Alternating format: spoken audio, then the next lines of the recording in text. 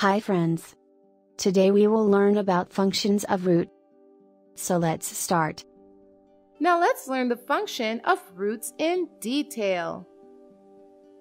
Roots absorb water from the soil, which in turn provides the plants with nutrients and minerals. As we need food and water to live, same way, plants need these minerals and nutrients to grow strong and healthy. Minerals and nutrients travel up the roots to the stem and different parts of plants to provide nutrition to all parts of the plant. Roots anchor the plant.